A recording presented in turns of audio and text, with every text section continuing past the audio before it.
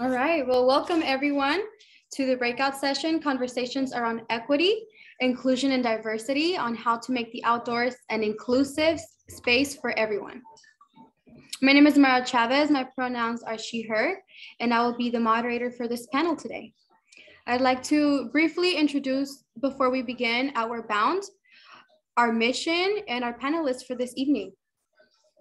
So NWOBS has been serving the community of the Pacific Northwest for over 56 years, developing leadership skills, character, integrity, and compassion among our students over time. The goal every year for our bound courses is for students to discover their fullest potential through experiential learning, manifesting in the form of increased self-confidence. For students to discover their fullest potential through experiential learning, manifesting in the form of increased self-confidence, awareness, and respect for the independence of individuals, and a desire to make a positive difference in their own lives and in the lives of other people. As a nonprofit organization, NWOBS has been serving over 1,600 students this year alone, impacting thousands of lives in the process. We hope to continue to grow as an organization, integrating equity and inclusion into every aspect of our organization, culture, and infrastructure. Before we continue, operating within outdoor spaces requires the acknowledgement of the land we recreate and the injustices that have and continue to take place in our courses areas. The Portland headquarters is built on the traditional lands of Multnomah, Wasco, Cowlitz, Cathlamet, Clackamas, bands of Chinook, Tualatin, Kalapuya, and Molalla, along with many other tribes who lived along the Columbia River. Today, Portland has a large urban Native American population with over 380 federal recognized tribes representing in the Portland metro area. The Odin Falls Base Camp, comprising the Warm Springs of Wasco and Paiute tribes. The Masma Base Camp is on the ancestral lands of the Lakana Pamuk and the Okanagan tribes. We acknowledge the systematic policies of genocide, relocation, and assimilation that have and continue to impact many Indigenous Native American families. We recognize that we are here in this land was occupied and its traditional people were displaced by colonists and settlers. As guests on this land, we honor with gratitude both the land itself and the people who have been stewards of the land of the past and present. Today, we are welcoming an outstanding panel today. We have with us today Wes. He is an NWOBS instructor and Portland leader at Vamanos outside. We have Cody, American Alpine Club Climb United Director. Melodie, Oregon Adaptive Sports Education and Training Manager. And last but not least, we also have Shelma, founder of Flash Foxy and Flash Foxy Climbing Festival. I'd like to pass it on to Wes so he can introduce a little bit more about himself. Hi, everyone. Thanks for being here. Like Myra said, I am a field instructor for NWOBS, but I've been an instructor for two other schools, Colorado and around California. I've been an intern, logistics coordinator, assistant instructor, lead instructor. I've been with OB for 5 seasons. I'm based in Bend at the moment, and there I started to engage more into my community, and doing what I do is to be outdoors. So with Vamanos outside, we are doing a lot of projects to get people outdoors, specifically people who are Latino and other BIPOC people as well. It's a fresh new organization, barely a year old, and we are slowly moving to be a voice for those people in our community. I'm originally from LA, but I moved to Oregon when I was in 6th grade, and I bounced around all over the West, living in Colorado, Nevada, and Oregon. So I've yeah, come to learn and love the Northwest and just the West in general with all its different peoples that we see.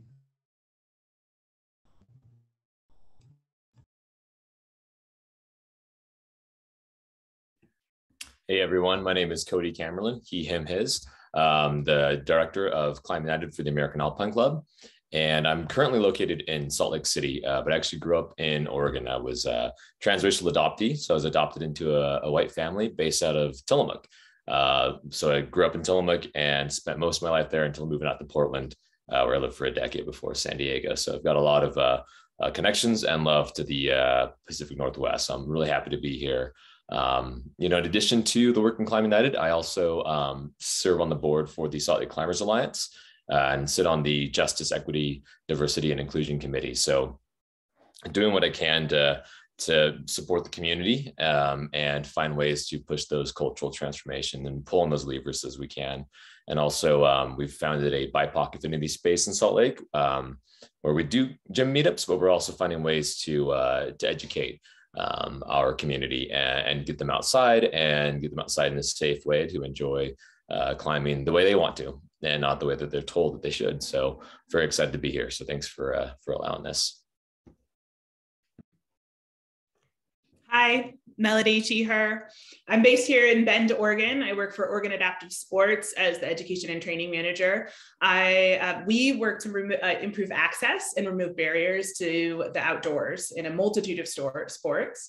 And we really focus on letting the outdoors be as it is and helping mind the gap so people can actually access what we all love and thrive in those outdoor spaces.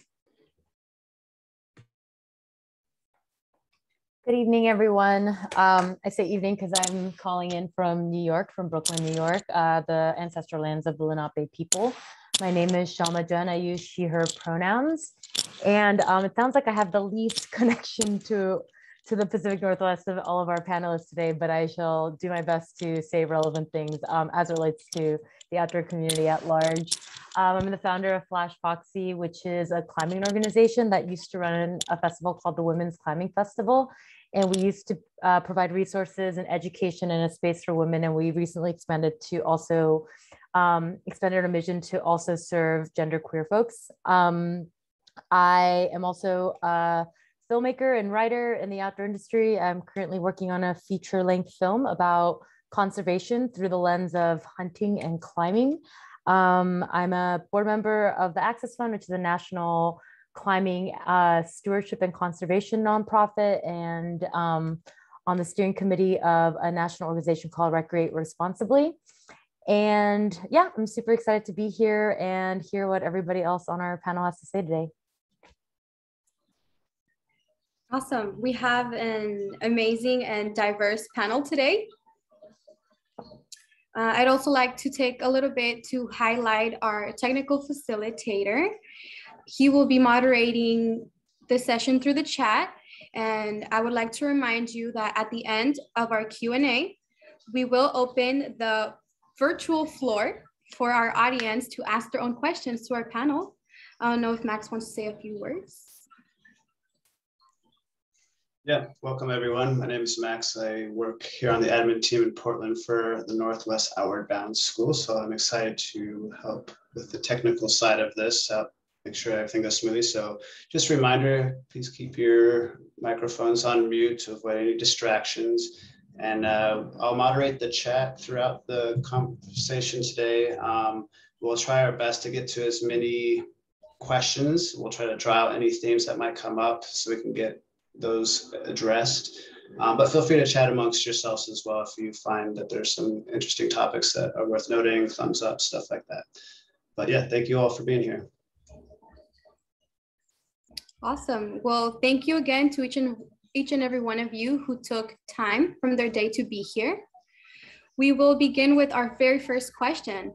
This question is actually for Cody and for Melodie, and it is, what does a diverse, equitable, and inclusive outdoors look like to you?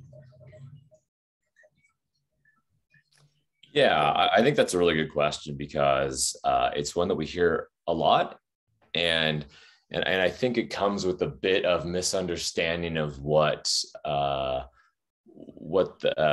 equity and inclusion are, right? Like diversity is, we are diverse. It's not something that we work towards in terms of like this work, the community is diverse. And inclusion right now, I think in the outdoor industry is actually like used as a euphemism for assimilation, right? So we're saying like, yeah, we are an inclusive community as long as you fit this mold of what dominant culture expects, and then in some ways defines you to fit. And I think that I'll use myself as an example of that, right? I'm white adjacent, having been raised by a white family. I have a very Western name. And I think that I'm palatable for a lot of industries and organizations, including the American Alpine Club, the one that I work for. And it gives me a space in the room that a lot of folks are not welcome into. And that's what it looks like today. And, I think the last thing I'll say is we can call it a step in the right direction, but I kind of challenge that. I challenge that pretty heavily. I don't think it's a step in the right direction. I think it's a misstep. I think it furthers folks who should be at the table, informing us, how to move forward with actual inclusion by filling the table in that space with folks that look and sound and have the lived experience that I do. So my goal with what we're doing with Climb United is to build a space big enough that someone who's never been allowed in the room can actually have a leadership role in that room, and I can get the hell out of that space. So. Amazing. Thanks, Cody. That was awesome. So I actually want everyone to imagine a space where you are really comfortable in. And, for me, my core sport is, is alpine skiing, and I play in all these other spaces as well. And even if we want to focus on climbing or mountain biking, I want you to think about all of the little things that you do because you know that sport. All the things that we don't talk about. We don't talk about how to dress right. We don't talk about how to move from fantasy to reality. And that space becomes a barrier to being able to get out and play. I think of little things like, how tall should your socks be, right? And yes, those little nuances, they seem dismissible, but I can tell you that when someone wants to show up to play, if they're going climbing and they are wearing restrictive pants, it's probably not going to be fun. But we also don't generously give the information that person needs to be successful. And when we assume that people have the information they need to be able to get outside and access play, we actually take away a massive step for everyone. And before we even know it, we've created a gap that doesn't have to be there. I think about how much energy I expend to try to hustle to be, as Cody talked about, assimilation. I feel like even in the sports that I am considered an expert in, I still feel like I'm hustling to belong. And that is exhausting. And we are instantly tapping into that sense of belonging. We are just dropping people down that Maslow's hierarchy into that safety and security, or we're into that space where people are no longer comfortable. And so I challenge you to think about that sport that you have knowledge in, that outdoor space that you have knowledge in, and what is the thing you can share that will help connect people to having the knowledge they need to have to be successful, so that it no longer comes with, are you wearing the right gear? Did you buy the right brand? Have you assimilated to the core culture so that you can be welcomed? Right? We oftentimes think, we need to reject that wholeheartedly in order for it to move forward. How can we just bring people along and stop making that information exclusive? Let's give it to everyone. It's not valuable. Let's share it, right? Let's give people the currency they need to be able to rise up and to smell the trees and the rock and get dirty and scrape themselves. Let them draw blood because they're outside playing. Yeah, give them that chance. Thanks. Yeah, those were great answers. I think that's there's a mindset for that everyone has, where it's like, oh, somebody else will tell them, somebody else will step up, somebody else will do it. But no, it's got to be you. It's got to be us. Yeah, don't give the role to somebody else. Like, take on the challenge. Our next question here is for Shelma and for Cody as well. And the question is, with the growing movement to rename racist, sexist, and homophobic climbing routes, how can the outdoor community come together to rename these routes and improve culture around climbing? I can go first. I'll go first because I bet Cody has a lot of stuff to say about this because he works on this specifically. So maybe if I go first, I can like preemptively say things before he says everything. You know, I would say like, you know, things have gotten really heated around this conversation of changing the names of climbing routes. And, you know, if I was in a room having a conversation about this, I would kind of start the entire conversation with kind of the question of, why do you climb? Like, what do you get from climbing? What do you get from being outdoors? And almost everyone's going to say they love climbing because they love being outside, connecting with the landscape, touching the rock, being able to get away from their life and the work that they're doing. It feels like a way to connect to something that you don't normally get to connect to in your everyday life. You get to be challenged in these. There's all these amazing reasons why, you know, we climb or mountain bike or paddle or whatever your sport is, right? And so kind of, you know, and I would say almost everybody would probably have really similar answers to like what they get from climbing. And then kind of, I think the next question would be like, all right, well, like, imagine if you got to a climbing area and there was something that was like horribly offensive to you. That would probably put you in a really bad mood. It would probably distract you. It would probably make you not feel that welcome there. It would probably make you feel a little uncomfortable. If you sent this route, you probably would want to call your mom and tell her about it. Like, you know, and so, you know, if we kind of ask like, well, here are all these things that we are supposed to be climbing for, which is healing and connection and all of these things. And if something as simple as the name of a route can totally make it incapable for someone to have these experiences, which we all are saying are the reasons why we're out there, then don't you feel also that we should change those names? Because shouldn't everybody have the ability to have the same experiences that we all want to be having when we're climbing? And so, I mean, I think if we can kind of take it away from this initial knee-jerk reaction of the defensive of like, you know, the first ascensionist has named this, like you're being sensitive, and just think really about like, why do we climb? What do we get out of it? And if there is something as simple as a name that is impeding someone from getting those valuable outputs from climbing, shouldn't we just make this really simple change, right? The argument that it's just a name, why are you getting so offended by it? Well, if it's just a name, why don't we just change it? Is kind of the question that I would pose in response.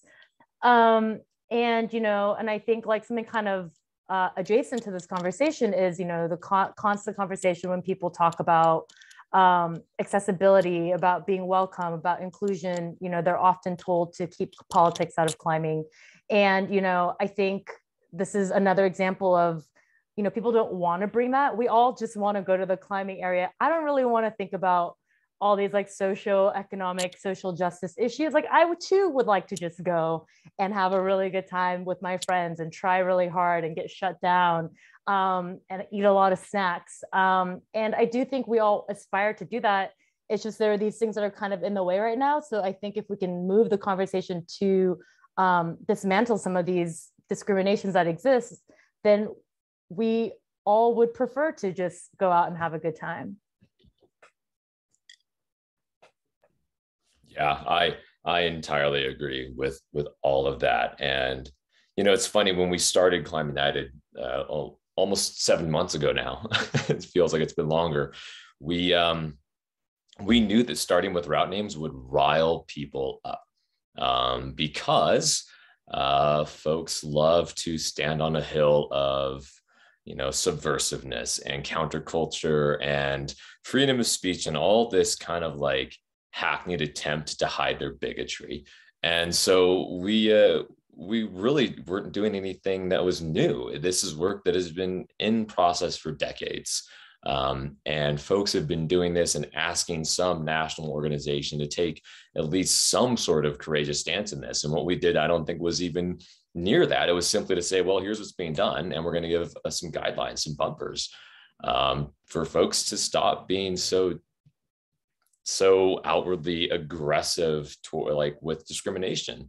And so, oftentimes we talk about the club and we use a line that is supposed to also kind of like get people a little bit, that we don't care so much about route names as much as we do about the culture that has allowed that to exist, that has allowed people to come in and say, yeah, I want to use like outwardly derogatory terms and phrases in a rock climbing route. Like, it's just dumb. And so what we're trying to do is look at the culture through a lens of perhaps like a route name, right? And those conversations, they get kind of ridiculous with folks who, FAs who put these up and use these names, and myself and people in this room, we've all put routes up, and, they try to use that against, like, you don't know the work. I'm like, well, I do. So let's not talk about that.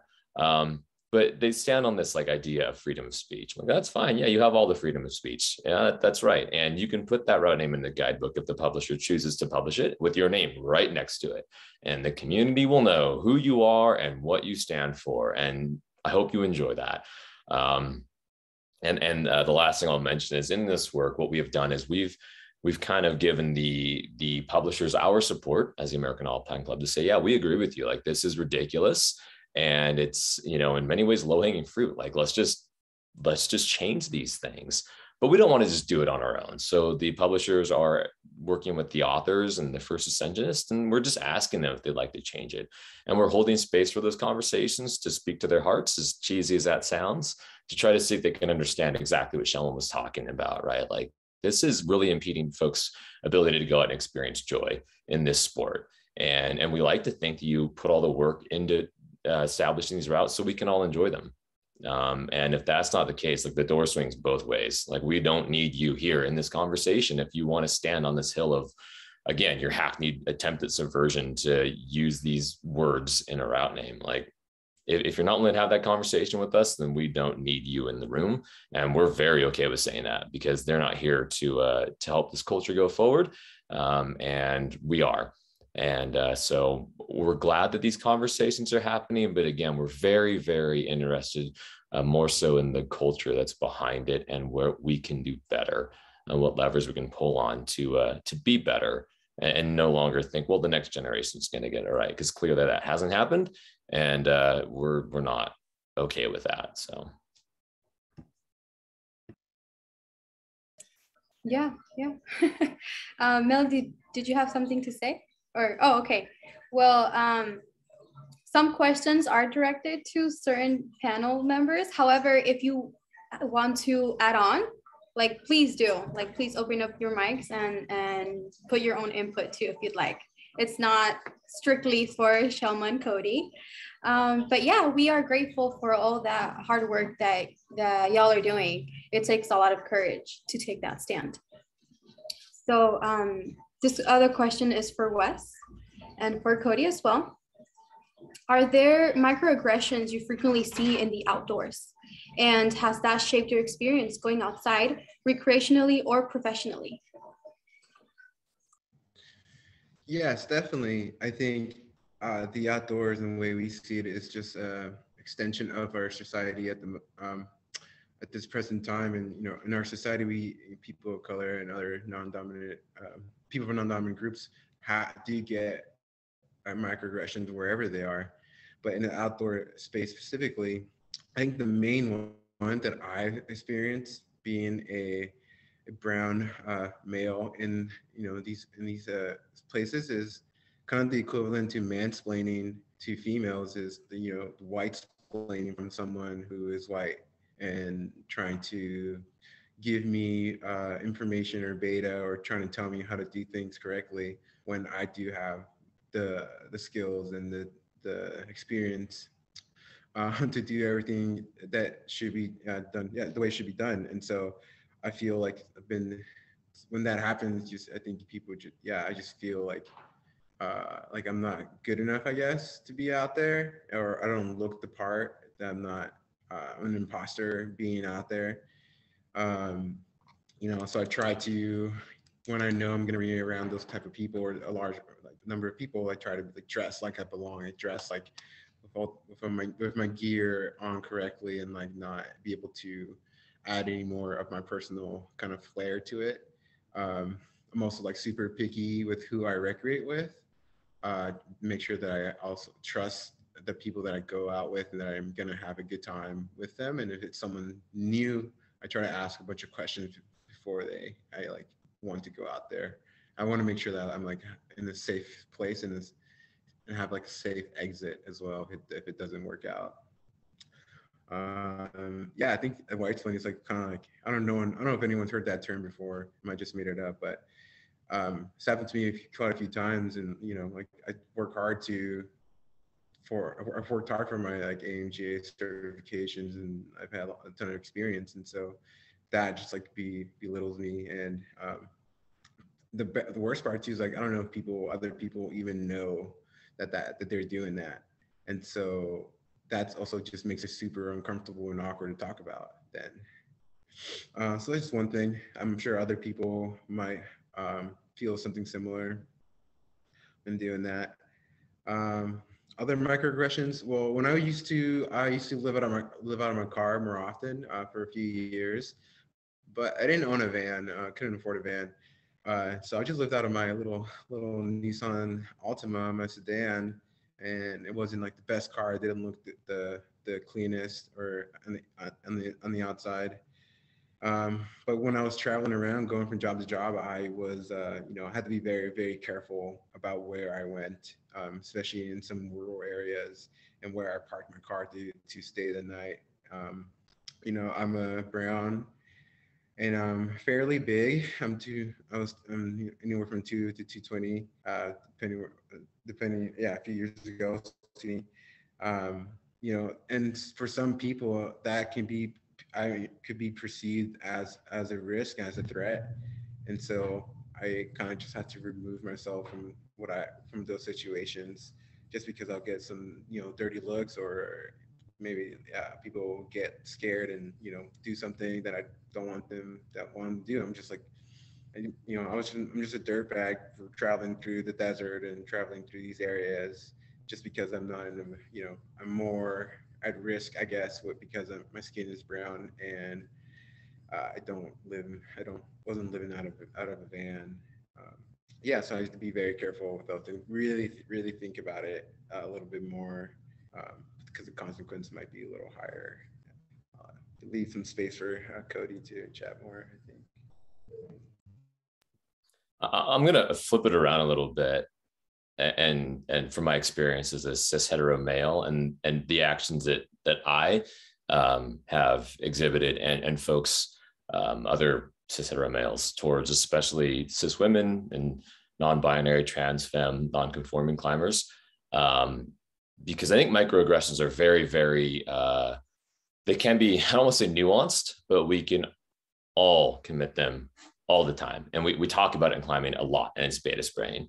And I think that it goes beyond that, in that, folks like myself, it can be really impactful to the experience of, again, cis women, trans, femme, non-binary, and non-conforming climbers, when we are assholes. And we assume that they want our advice because we think that might be really attractive somehow. Because I could go on and on about that. There's a million causes, but it's really damaging. And I think that actually we need to name it what it is. And maybe this whole beta spraying concept is too light. And it is aggressive, and it is a microaggression. And it also borderlines outward aggressiveness when it becomes like really persistent, when, and I'm happy to say I've not done this, but people around me have done this, and I didn't say anything, and I should have, in that they use it as a very aggressive stance to try to, like pound their chest, right? You have to rip the shirt off, and they just assume, oh, this group of women, they definitely want me to be part of their climbing day, and they insert themselves into it, and it's awful, and it needs to stop. And I think if we can, again, call it what it is, and put that in that microaggression / aggression category, then we can have more meaningful conversations around it. But I'm going to stop talking, because we have more people in here that probably have a lot more to say about that than I do. That's more valuable. Yeah, I don't know if Shelma or Melodie would like to add to that.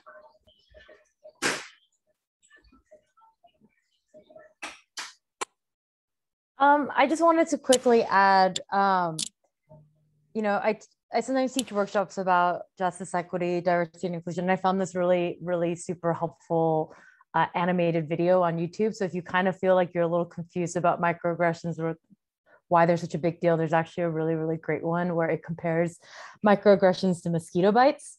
And, you know, if somebody, for example, I've had the instance where, you know, I might be at a climbing area and I might have all of like the gear that you need to lead a trad climb on my harness. And then somebody will come up and ask my climbing partner, who's a male, what they're going to put up, even though it's really obvious if you just looked for 1 second that I was the one who was going to be climbing right now. And, you know, somebody might say something like, oh, that's happened to me before too. It's not a big deal. Like, why are you overreacting about it? And, you know, I would say it's like, if you get 1 mosquito bite or like 2 mosquito bites, it's not really that big of a deal. But if you had like 75 mosquito bites on your body, it would be really itchy and like really terrible and distracting. And you would feel awful and kind of like maybe want to take a blowtorch to all the mosquitoes that are outside. And maybe the person with 2 mosquito bites is kind of like, whoa, like maybe you're overreacting with the blowtorch. It's just a mosquito bite. I don't know what the deal is.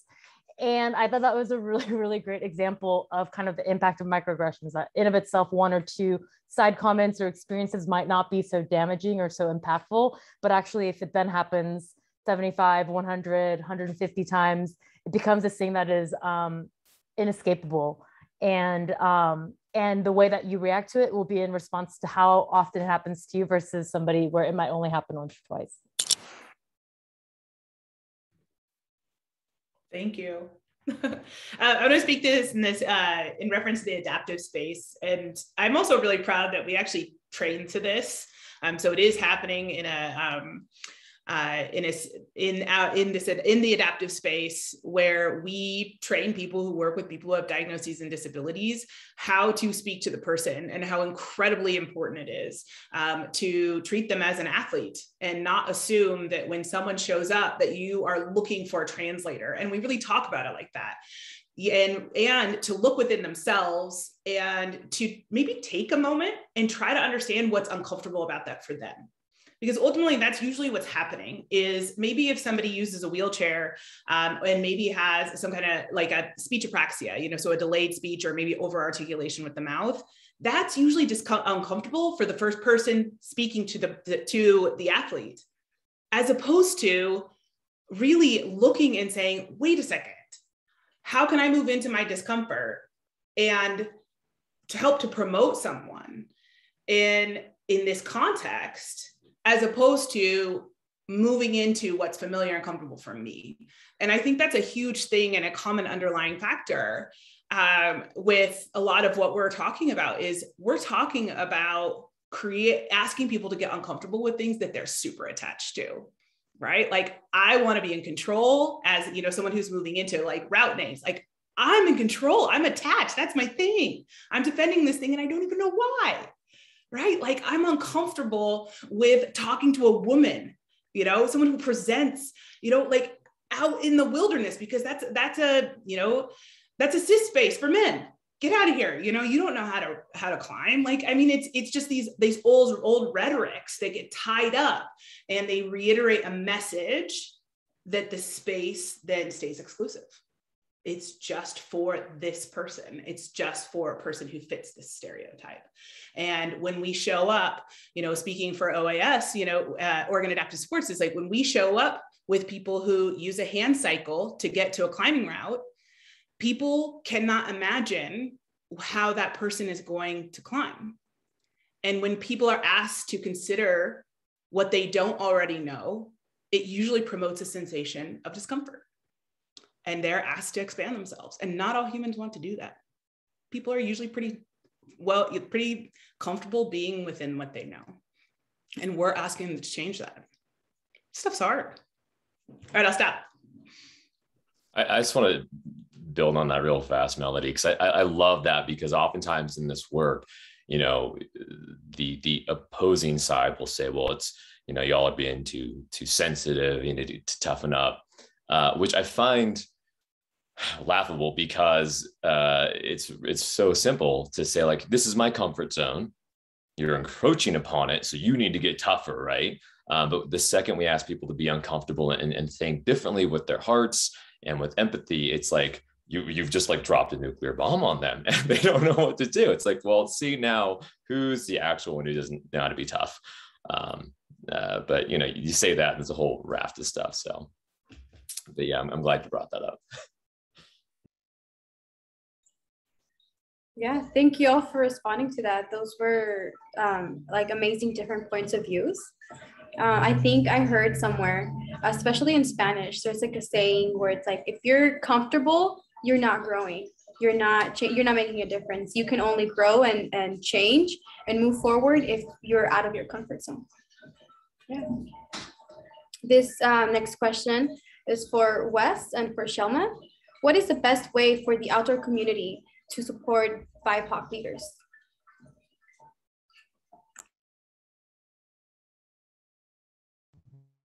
I'll start with that question. I think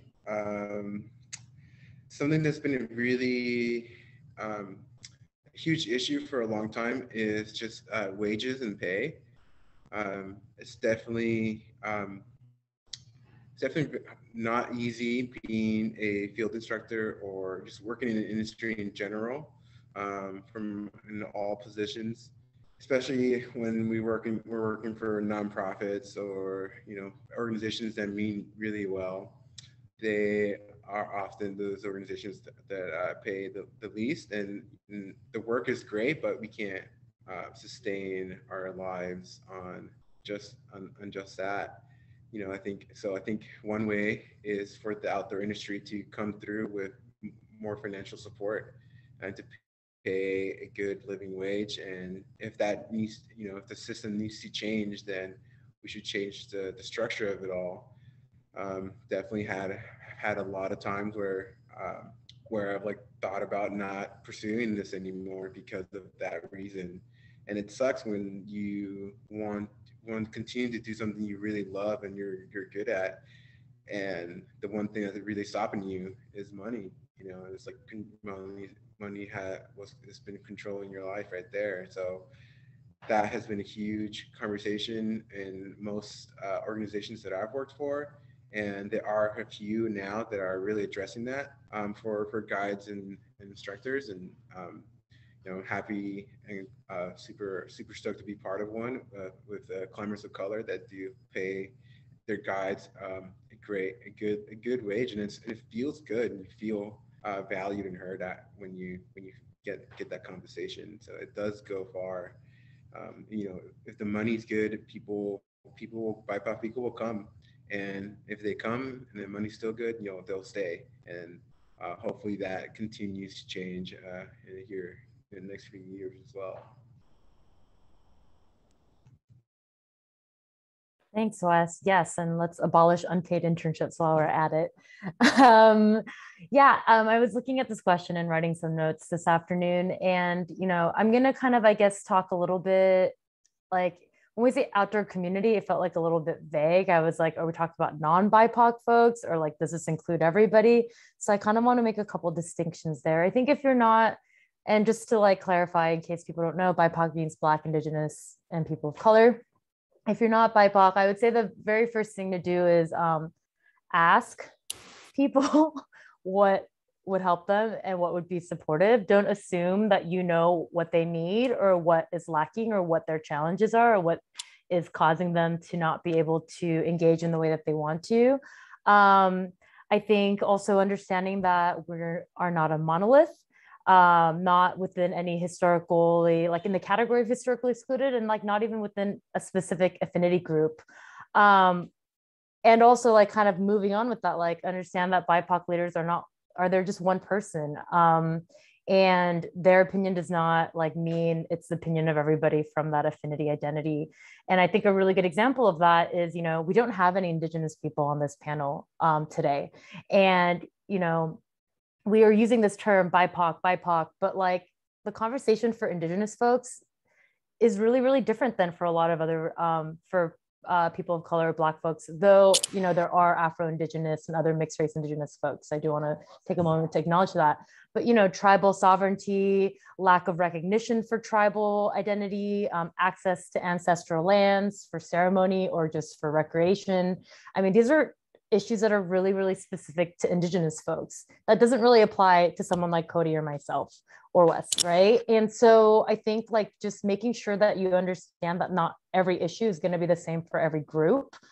And then I would say, you know, kind of the second thing that you can do, I think, is continue your personal learning and growth, and understand that like what we see here in the outdoor community is a microcosm of what is happening in our society as a whole. And to really fight this, we can't really just fight it here in the outdoor industry. We have to fight against institutional racism, against systemic discrimination. And that comes from who we vote for, what bills are passed, what kinds of ideologies our institutions hold, and how, you know, if we really want to dismantle and those kinds of issues in the outdoor space and support what BIPOC leaders are trying to do in this space, I think we need to be working on that at a national, broader scale, as well as like on our own personal growth. Yeah, I would like to agree with that. I think I tell people this, that, you know, if you want to combat diversity and equity inclusion in the outdoors, you really have to look at the societal and political policies our government has passed within our country and in other countries as well. This is just just symptoms of what we're actually experiencing in the greater role of our society. So for me, you know, it's great to see people be willing to explore like unconscious bias and how to be an ally or anti-racist. That's awesome. You know, now is the time also to really explore the history of the people around you, how they've been oppressed in the past, or how they've been marginalized in the past, and what policies have affected those communities and how has that changed their culture. That will tell you more about those people and how to approach those people, and, you know, create more empathy because you'll know more their background, and also show those people that you are willing to learn and willing to discover some uncomfortable histories of our nation and how it affects those people. So I would have said to try to be excited about learning history. I know a lot of people, history wasn't their favorite subject in school. It was mine, but it's a lot we can learn from the past. And I think if we, you know, don't use it for the future coming soon, we could just repeat it again, and we have, and hopefully we can change that.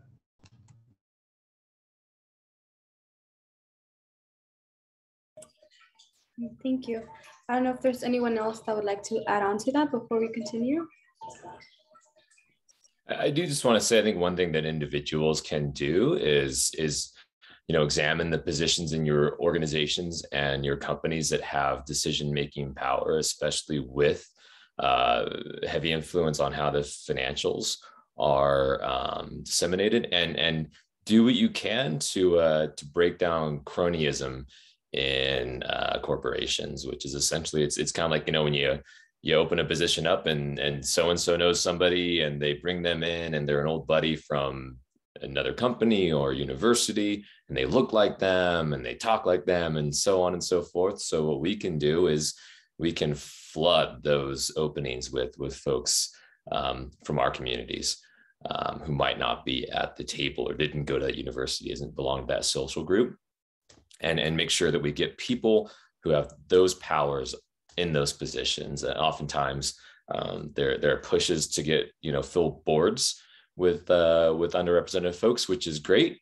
But also boards have limited power in how pay is disseminated throughout an organization, and the daily operations, which is what really affects the lives of us as employees, or as employees. So again, look at what those positions are, and let's fill those seats with folks who are generally not even anywhere near those rooms.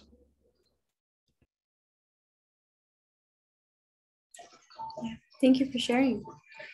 Melodie, what has been your best experience in the outdoors and what made that experience so special? Oh my goodness.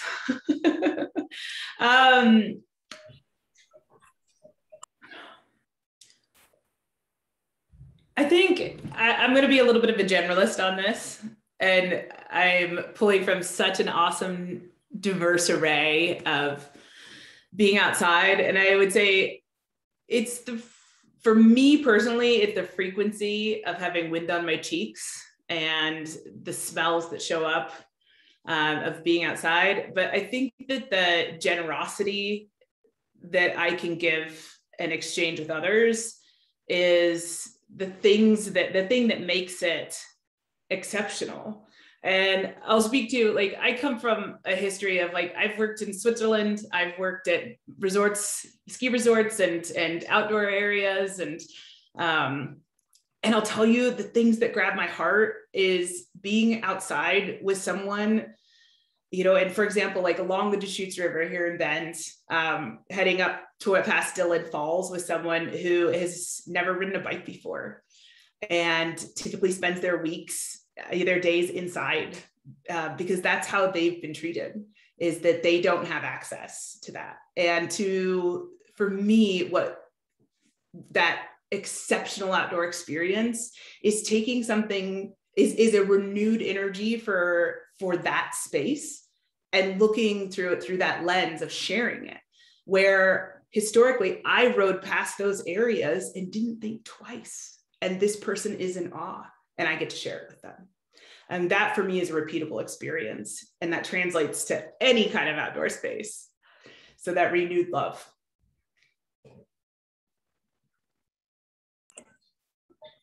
Yeah, and this is a question that you're all open to answer, so I'll ask it again. What has been your best experience in the outdoors, and what made the experience so special?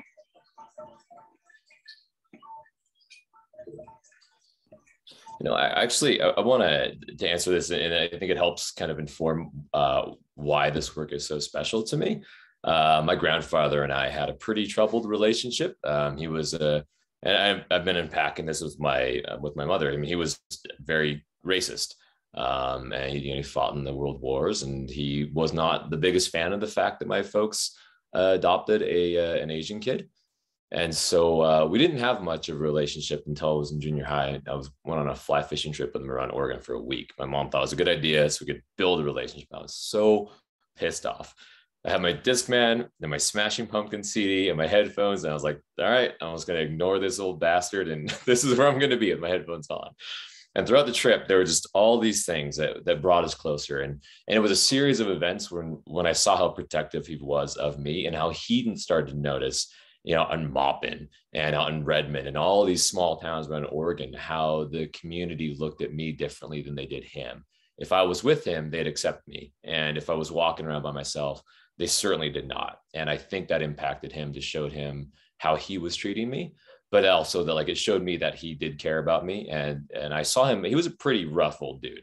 And I saw him get fairly aggressive with people who were, maybe showing signs of aggression towards me. And after that trip, we became very close around fly fishing and around the outdoors. And he told me about all of his trips. That's where he, that was all he had when he was growing up, working on farms and logging and stuff, was the outdoors. And so I think it brought us together. It took me years to realize that. And so now in this work, this is an opportunity to show folks this is not where everyone goes to heal, but this could be where more people go to heal if we do it right. And we don't have to recreate that problematic story, over and over again.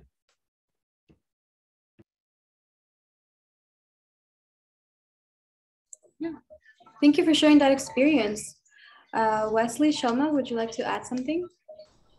Yeah, I think this is probably the hardest question of all the questions here. I could say a lot. There's a lot that I have. I think the one that really just speaks out to me, I didn't say this earlier when I introduced myself, but I run a kids program for Latino kids here in Bend, and it's an outdoor-based program, and we're kind of also just redefining what it means, what outdoor means. And for us, for me and these kids, we take these kids from a low-income housing complex in Bend, and we walk them to a park nearby. And I think that has been really special, just to provide access for these kids to experience something that's green, because they don't have that green space back at their house, and they live across a really busy street, and their families can't always take them to the park, but it's so close, but yet so far away. And so for me to be able to help these children just to access this green grass and trees and explore in the rocks a little bit, something that I'd never had when I was in Los Angeles, living in the inner city. And a lot of these kids really remind me of myself and my family. And I think I just put a lot of love into those children, and just to give them that space to hopefully, implant the seed that, that nature is, the outdoors is for them, and they can have fun outdoors and be comfortable. So I'm trying to implant that perspective into them, so that in the future they can follow those pursuits if they want to. But all it takes is a tree or a garden or a park.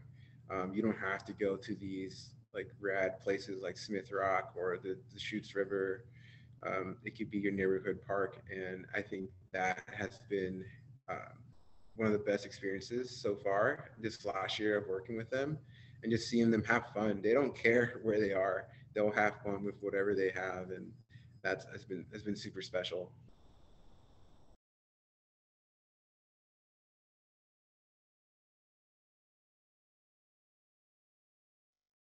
I feel like a lot of pressure from this question. I don't know if I could pick the best experience I've ever had in the outdoors. Totally without permission, I'm going to tweak this question and answer something totally different. I would say what is maybe the question I would find easier to answer is what is my favorite thing? What is the best thing about being in the outdoors for me, right? And I think that doesn't have to do with any specific instance or experience, but I would say kind of what drew me to climbing initially was really the first time I was ever on a multi-pitch rock climb. I was 350 feet up in the air, hanging on the side of a wall. And it was the first time that I ever felt like I was part of the landscape, part of what was happening there. I think I grew up going to national parks and state parks all the time. I grew up in California. And, I think we're looking at nature all the time. We pull over at the side of a road. We look at something at a landmark. We look at it and it's over there. And we're wow, that's so cool. We're over here. That thing over there is really neat. And, being on the side of a wall, kind of in the Alpine, it was this first feeling of wow, I'm part of what's happening here. I'm hanging here on this wall. And this wall has been here for millions of years. And if there was a giant book on the history of this wall, on page, I don't know, 1,074, one line would include me in it, and that realization felt really cool and exciting to me. And, and I don't think you have to be a climber to find that. I found that similar connection very recently through hunting, through split boarding. So I think there are other ways to remind ourselves that this isn't a human-centric world, we haven't actually been here that long.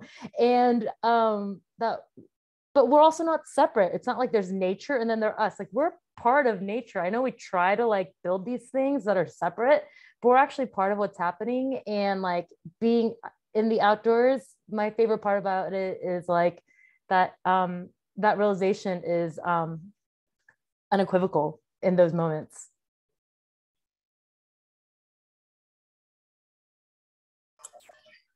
Awesome. We have a last question here. Melodie and Shelma, or if anyone else wants to answer as well. Where do you hope the outdoor industry will be in the next 10 years regarding diversity, equity, and inclusion? I can go. I really hope that we're in a space where anyone who wants to play can, and that we have removed we've removed barriers, we've improved access, and that we as humans who go out and play and who help grow these activities and sports and whatnot are conscientious of how we impact the access for others as well. And we are in a space where that person who wants to fantasize can make it a reality.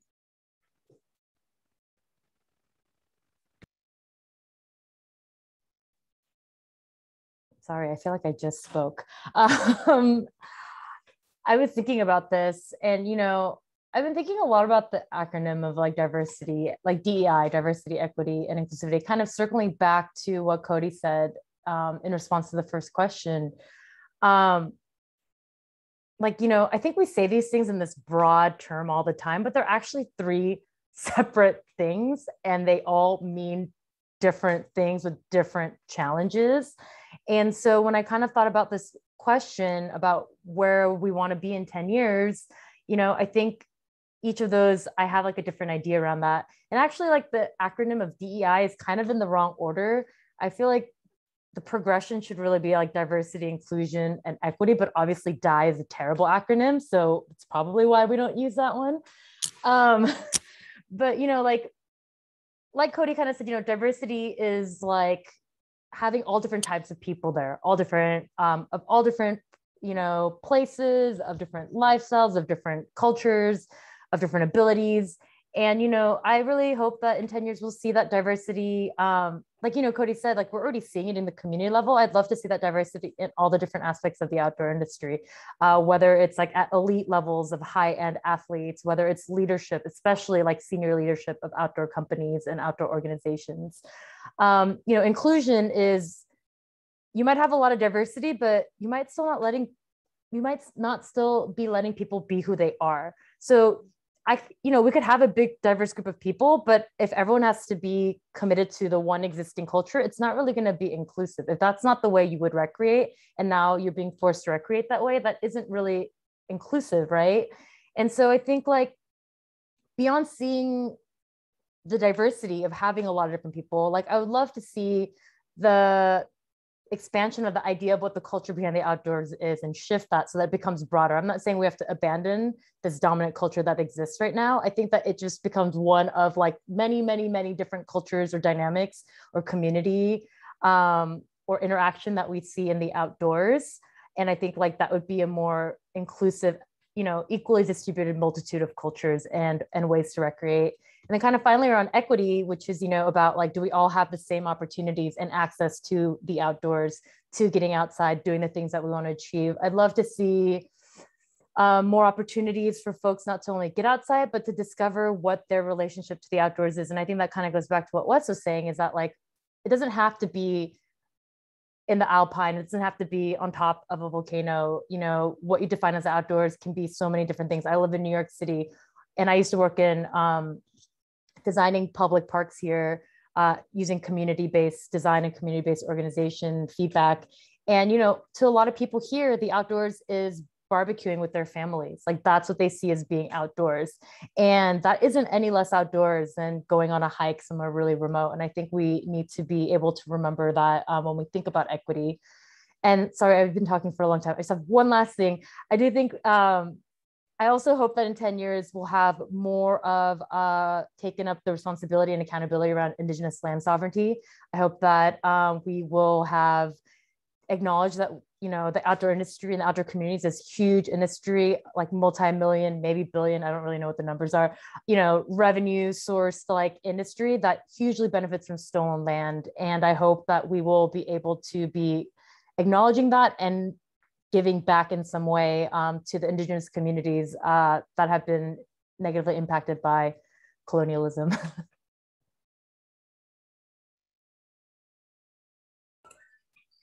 Thank you, Shelma. And don't worry, like, please keep talking. If somebody asked me these questions, I wouldn't be able to answer them as wonderfully as you all are doing. Before we open the floor to our audience to ask some questions, I don't know if Wesley or if Cody would like to tackle this last question as well.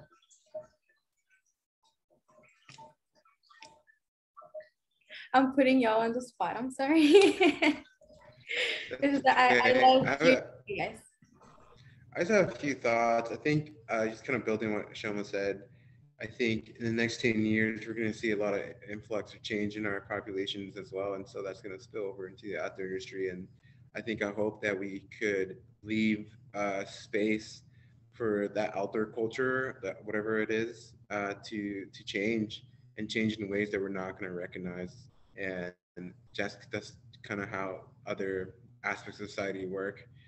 And I think, yeah, just leaving that space and being okay with it. And, even for myself, there's some parts of that culture that like I am really comfortable with, but then when it changes, I'm back to learning again. And that's kind of uncomfortable and it's hard and it's more work.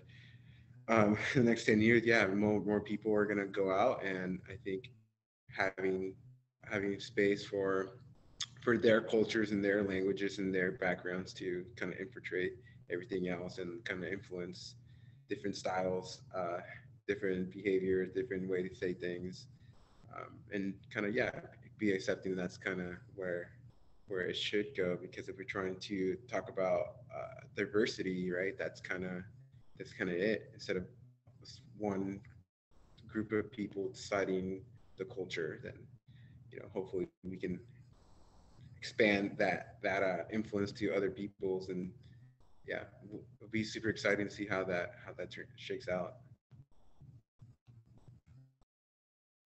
I think that, well, not I think, I know that there are a lot of ways I could address this question from like my professional and the volunteerism and like all those aspects, but I think I maybe can take a moment to be like really cheesy here and answer it. And in 10 years, right, like if we look at our community members, like the kids, like a group of kids who are 10 years old right now, right, and they're dealing with this stuff, and they know it's happening. They're growing an awareness of it. So if we imagine them at 10 years from now, I would hope, and not just hope, but I think what we're all working towards is a sense that in that 10-year span, they won't have dealt with as much as we had to. When folks are like, what experiences led you to this? Or can you talk about some traumatic things that have happened? It's like, well, if we look at ourselves between the ages of 10 and 20, there are way too many things to pull from, right? Just so many. And it would be great if that weren't the case for this next generation. If I think that'd be a great indicator for us in terms of this is all human work, right? So if we could talk to those kids and say, all right, 10 years from today, like what was your experience growing up? Hopefully it's a lot more empathetic and joyful and supportive, and there's a lot more embraces from the community than all of us have experienced. And I think that would be a really good sign of like this work is doing something, something beyond like some measurables we see and I don't mean to say beyond that these are not worthy things, but like in media and in like our company structures and in these conversations, but like actual lived experiences are fuller and richer and better and don't deal with this stuff as much. I think would be really great.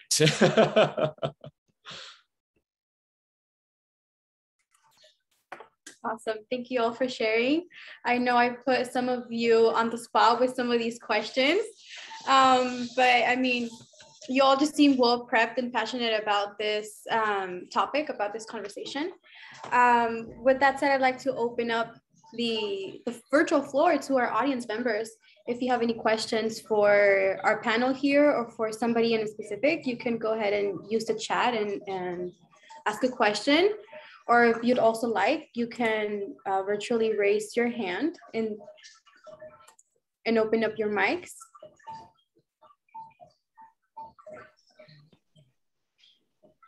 I've got a question, Nick here. So first of all, just thank you everybody for your time and sharing your thoughts and perspectives. It's already been really valuable for me already. So I'm a grad student and I'm pursuing an outdoor industry specific MBA.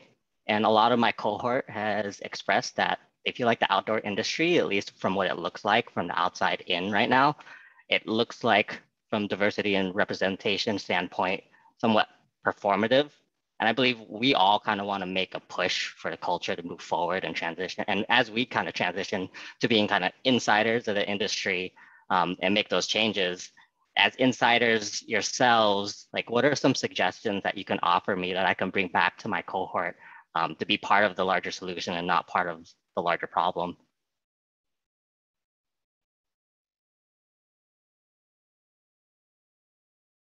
Could I ask a clarifying question? When you say like, what are some things to take back in terms of being part of the solution? Like, what are some suggestions for future members of the outdoor industry? Is that who we're posing the question to? Yeah. People who are going to be like working in the office, not necessarily in the field, right?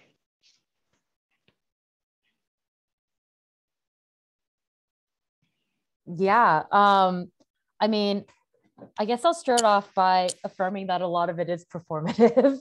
I think it's not a coincidence that we saw the uprisings of the Black Lives Matter movement last summer, followed by a flurry of diverse initiatives or DEI initiatives from a lot of different brands in the outdoors.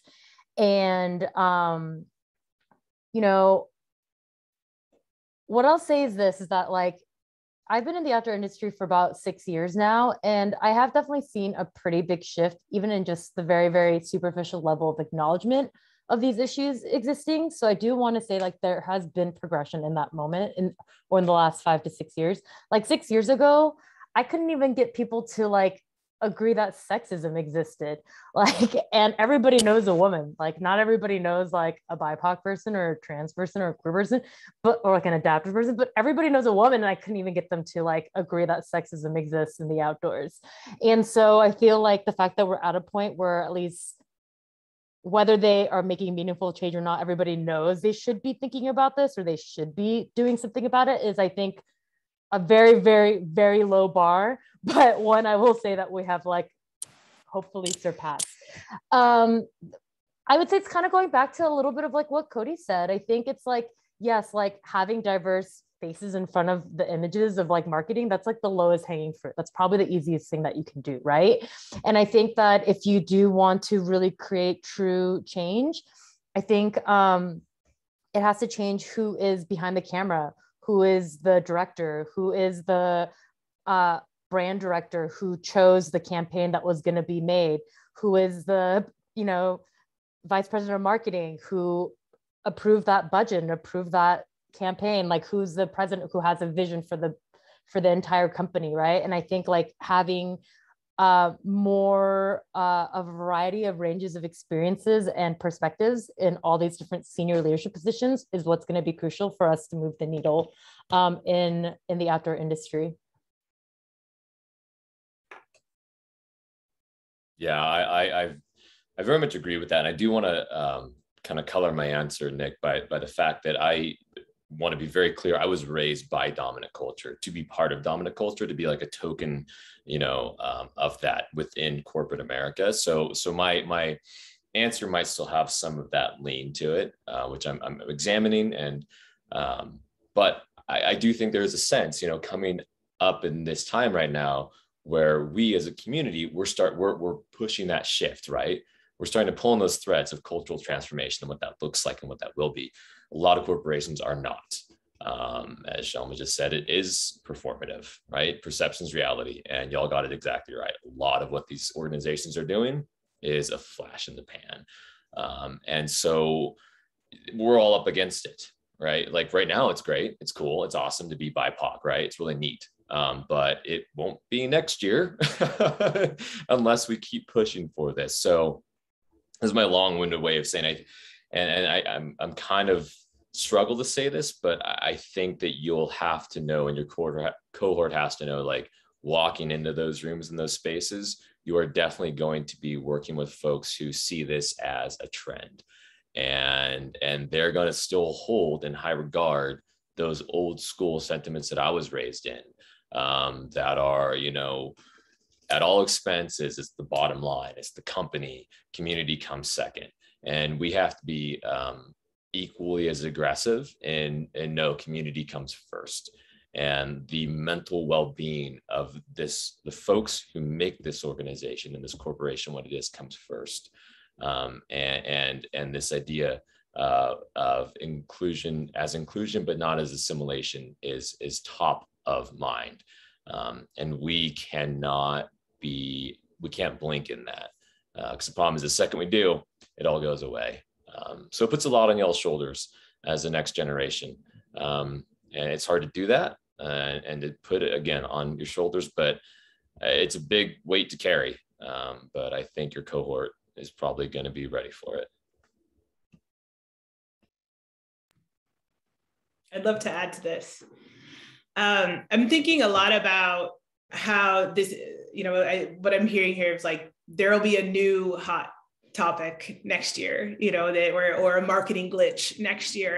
And the thing that I kind of keep rooting back to is how, especially in business, how are you participating in helping to cultivate a safe space for people to talk about these topics and get them wrong and not feel like their job is threatened? Because the truth is that nobody here is going to get it right all the time. But if I know I can show up and ask a question and say, hey, I don't know what that means. I don't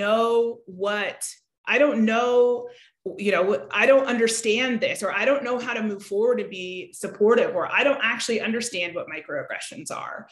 Now I have a safe space so that I can learn. And so next year, when the new hot topic comes out, whatever it is, people are not afraid of it and following. They're willing to ask questions and to make sure they really can embrace it and bring it to whatever it is that they're influencing. And then you have a really deep-seated connection to whatever it is, instead of just following a trend. And then you have a business model that can actually participate towards change. Like that's long lasting. These quick fixes are not. You might be able to build a huge valuable campaign off of a movement. That's great. But what about next year? And then the year after? And what about when the person, how do you have someone who can actually make sure you have somebody who's an expertise in that? And what about the person who's scared to ask and actually say, I don't get it? Like, that's the foundation that I see be successful. And it requires people to actually hold safe space, which most, I heard cronyism earlier. Most of those types of organizations don't. That's how it's kept the same. It's not okay to bring creativity and versatility to a workspace, because then you're stepping outside of the bounds. That's another way that strategically you could start cultivating change and participate in longevity. All right, I'm gonna stop there. And briefly, I'll say one more thing, because I'm talking a whole bunch. I apologize. Nick, feel free. Your core out, reach out. I don't want to speak for anybody else, but reach out directly to me. I'd be happy to chat with you about this stuff. And I think that's when we can start to like dismantle this idea, or not this idea, but the practice of supremacist thinking and cronyism and all these things in our industry, right? Is let's all be working towards it together, and be talking about it. And yeah, so please do. I'd be more than happy to see all's emails come across the inbox.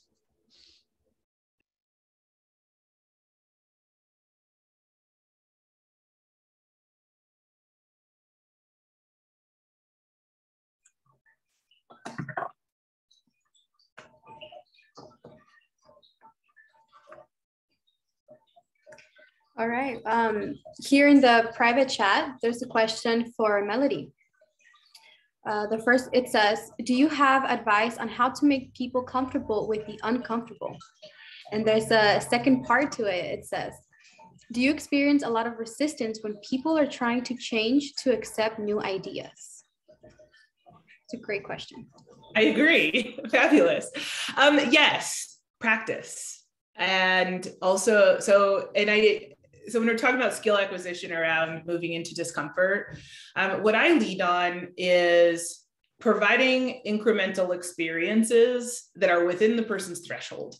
So think about noticing that someone is uncomfortable with something, and but it being something small. So maybe it's something they're passionate about and they're saying, hey, you know, I want to keep this, you know, this offensive name to this climbing route. And clearly they're demonstrating that they're uncomfortable with this change, and maybe they have some attachment. And I'm wondering if what I would look at is how can you decrease the size of that attachment a little bit and maybe start with something smaller. So starting with something like, are you willing to look at yourself and notice where in your body you feel discomfort? And maybe that starts with eating a lemon and just noticing how that feels and noticing your physical reaction to it. And then move towards being too hot. Now, how do you feel? Right? How about when someone insults you and gives you an opportunity to see yourself? And when someone says something that's maybe hurtful, right? Now I'm building some skill. I can look and go, oh, that's that person, not me. And I can sit with myself and look and go, ooh, I have a funny, for me, it's the bottom of my rib cage when I experience something discomfort, and it like has all these tingly feelings. And so I look at that and I go, oh, I need to pause and not react, and I really and to pause and to be able to see the person where they're at and to be able to see myself where I'm at. And that increases the skill as well. So treating it just like you do to strengthen a muscle. You don't go out and grab the 100-pound dumbbells to get bigger biceps. You go out and you start where you're at, and you build and you build and you build. And it can come, I think, the more variety that you have, and the more you build your language, and I'm speaking directly to emotional and feeling fluency. There's some great research out there from Mark Brackett, who wrote the book Permission to Feel. He is out of Yale, and it helps to diversify your language. And you can start to say, hey, I'm uncomfortable, and now I have 16 different words to describe what it feels like. I'm going to continue to do that. How uncomfortable am I? Right? Am I coming out of my skin right now? That's okay. But let's see if we can bring you down. Another place to dive into that you can build some skill around that is really just looking into threshold. So over threshold is a place that will provide you some, at least a rabbit hole you can go get buried in if you want to, and to be able to understand what it means when we're no longer available. And what I mean by that is, like, in these conversations where we kind of came back throughout the conversation about, discomfort, being attached, and starting to say things like, you're sensitive, what's wrong with you? That person's dumb. There's no productive conversation happening then. So being able to pause and come back within threshold so that person can actually synthesize the information that's being exchanged, as opposed to moving to their defenses. Because as humans, that's what we do. We defend what we think is necessary to survive and thrive. Did I answer your question all right? I think you did.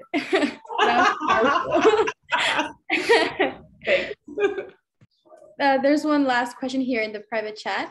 And I believe it will be our last question. And it is for Shelma. It says, what small action items would you give the younger generation to shift the climbing culture related to equity, diversity, and inclusion? Great, we're going to end with a really easy, small question. That's a really, really great question. Again, I think my answer depends on where you find yourself on the spectrum of climbing, right? I think if you are someone in the mainstream dominant community, I would say some of the small actionable items you can do are, you can, again, like I said before, work on personal growth and, kind of what Melodie said, being uncomfortable and using that as a way to grow. I think finding people different from you, this is probably applicable to everybody, because we're all an ally to somebody else in a different affinity identity. It is easy, it is almost natural for us to gather with the people most like us because we find it to be the easiest place to be in, the least uncomfortable place to be in.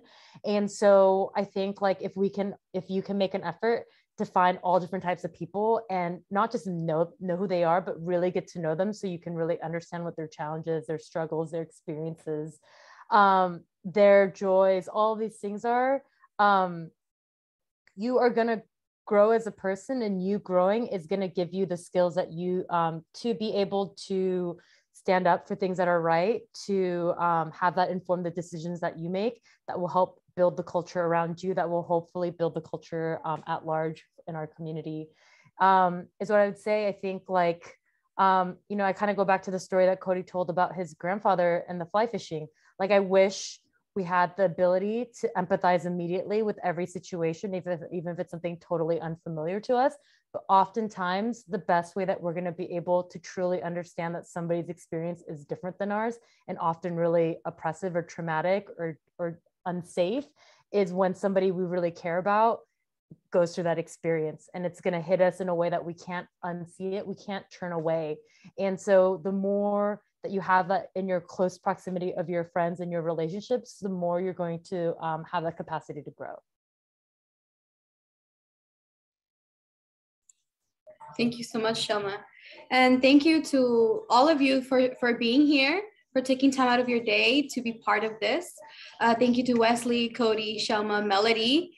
It takes such courage to take a stand and to talk about this and to inform other people. Yeah, thank you for your transparency and your vulnerability, for sharing your stories. Really quick before we all log off, there is happy hour happening now in 5 minutes. So if you have not registered already, I believe you still can. There are links in the chat, so go ahead and click on it and register if you haven't already. And don't forget about tomorrow. We will be having the, oh, and it's right here in the chat already. We're having the Circle Up Gala tomorrow. Again, if you haven't registered yet, it's not too late. Go ahead and register, and we'll see you there tomorrow at 7 p.m. Pacific Standard Time.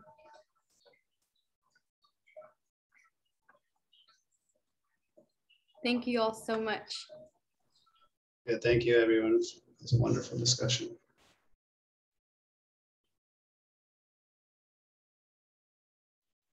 Should I do some fun exit music for everyone?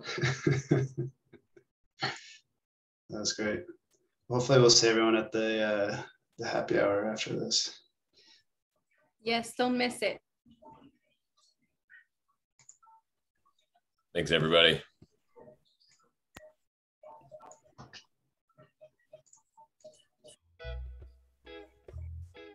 Hey, Myra, great job.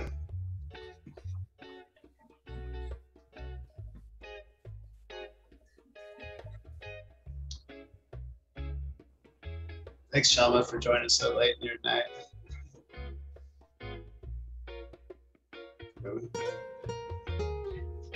Bye. Have a good night, everyone. Yeah, take care. Bye. Yeah. Great job tonight. Thank you. Good job, Myra. That was awesome. Thanks for jumping in. All right. We'll see you around, all right?